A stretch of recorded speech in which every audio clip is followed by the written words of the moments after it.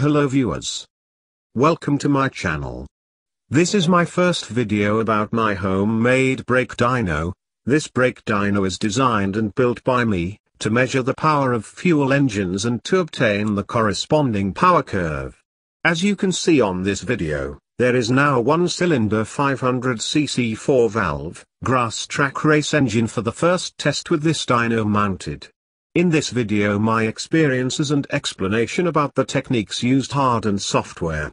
I give you insight about the hydraulic brake section, the control valve that I used, the stepper motor and so on. I also used a stepper motor to operate the throttle valve. The entire brake dyno is controlled by one central computer so that we can carry out the entire test from our control room.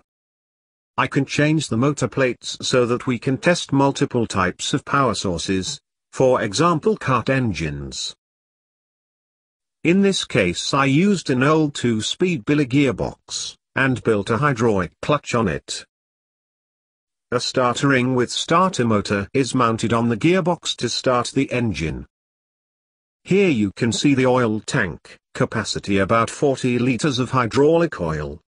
The oil tank is specially placed under the engine to absorb the vibration, the step motor with control valve and the pressure relief valve.